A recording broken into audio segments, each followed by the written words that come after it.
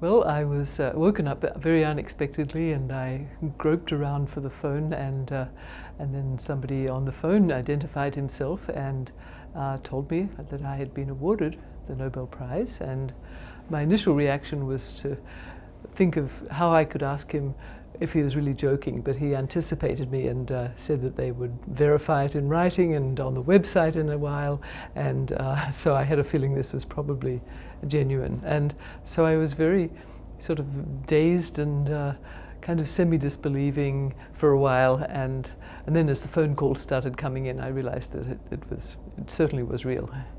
I never was somebody that had a long-term plan. I wasn't somebody that had like a 5-year plan or anything like that. I just really enjoy being able to follow what I'm most interested in.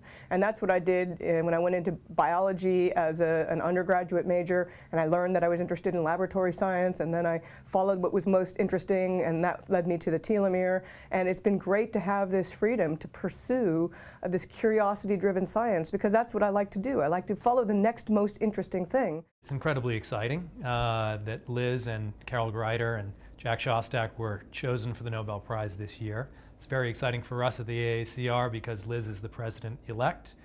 Carol Greider is a member of the association as well. The work is a wonderful example of the investment in basic research, basic cancer research.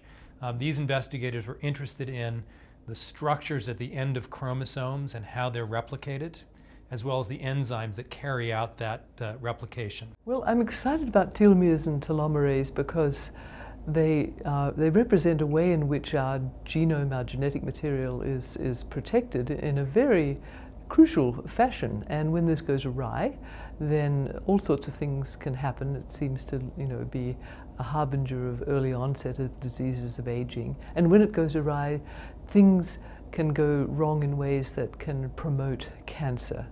And so that excites me from the cancer research point of view very much. In the beginning when we worked on it, it was very much a problem, a fundamental problem of how cells work, how they protect their genetic material, how they even maintain their chromosomes.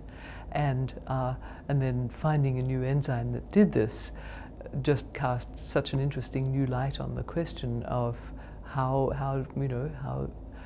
cells work.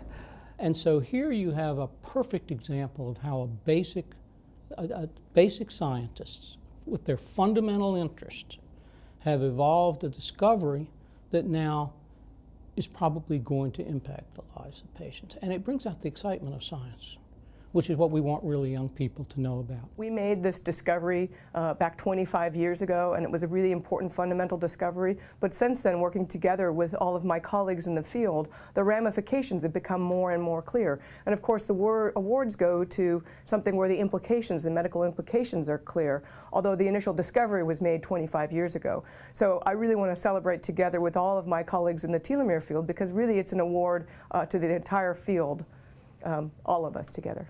We still have a lot to learn, and how we approach cancers, that's going to be an evolving thing. As we're learning more about what does and doesn't work in applying treatments, then the basic research that has to feed into that in the future is really, really going to be crucial. And that's what the AACR is good at, is making sure that the strong research is what's emphasized.